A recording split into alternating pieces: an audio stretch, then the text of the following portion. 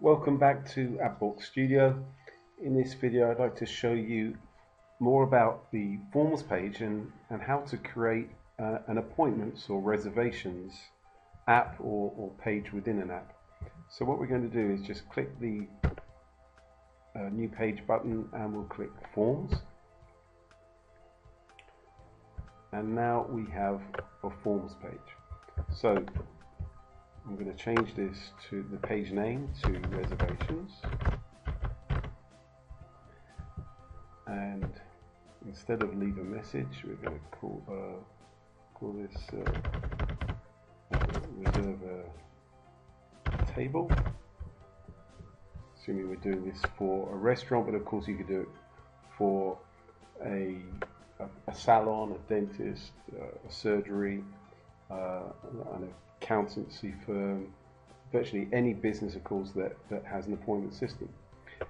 Then we'll change the message, so it will be okay. Coming down you'll see that it's already populated with 3 fields. You can change them of course, and what I would recommend, you put in the first name, leave that as text, and then we're going to take away the email and put last name. We'll change the type again to text. For the message, we don't need a message, so we're going to change this to date. Actually no, let's put this to email. We'll change this to email type. Kept them all as mandatory fields, so they all have to be completed when someone wants to make a booking. And let's put in mobile, select telephone, make that mandatory. Then we're going to put in actually no, we'll put in number of people, and we'll make that into a number. Again, make that mandatory, and now we'll put in date, change the field to date, again make that mandatory, add another field, time, and we'll change this to time. Now whilst I'm on here, you can have date and time in one field, but on a mobile device, personally I think it's a lot easier to have it as 2 separate fields, so that's why I'm doing that. And then we'll put another field for put special requirements,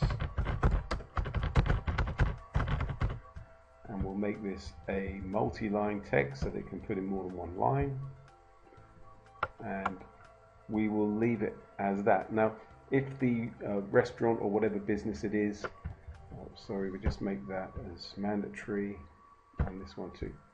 So if the business has more than one location, you could add another element to the form and put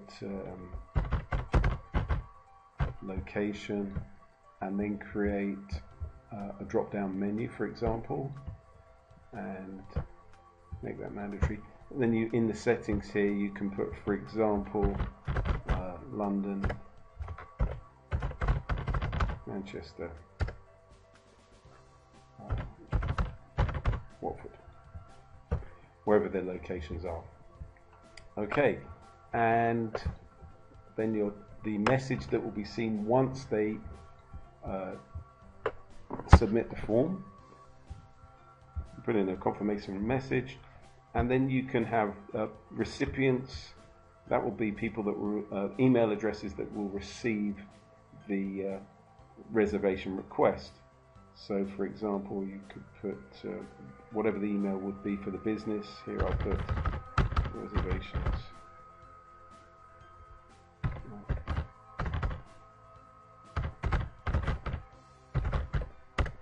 You can have more than one recipient, so we could send it also to the manager.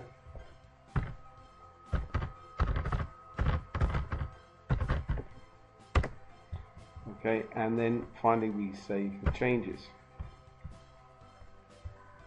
Okay, so now we can see the how the form will be, but let's have a look in another browser. Okay, so we'll come to the options, we'll get the link to that particular page, or the app rather, and we'll copy that. Okay, so here we have the form that we've just created. Of course, on a mobile device it will appear slightly different, but this is the form in this particular design that we've got. And you'll see when we come to date, when someone selects a date,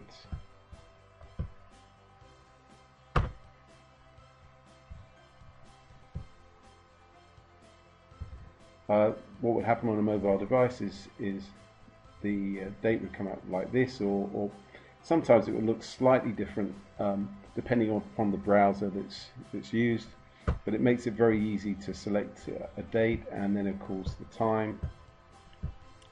Again, how it will appear in a browser,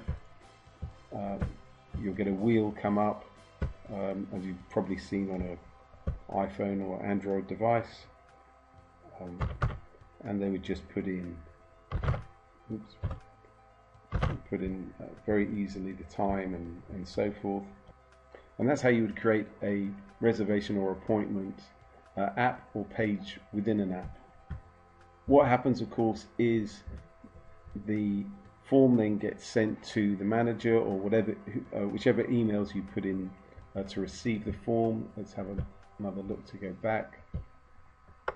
Here we have the form, and these are the two emails that would receive the reservation, and you just have to make sure that whoever's receiving it will be able to respond. Of course, if the restaurant or whatever business it is, if they have their own online reservation system, probably the easiest way to do this would, instead of create a form for appointments, it would be just, let me take rid of this, it would be, you'll be better off using a different page type that would just go straight to, let me find it for you, here we go. What you would do is a web page, and you would make that web page go straight to the booking form that they use, and therefore the booking would be integrated with their system. But for many small businesses, using a reservation form like this, where they can confirm the reservation, is ideal. And that's how you would create a reservation or appointment system within an app. Okay, thanks very much for watching. See you again in another video.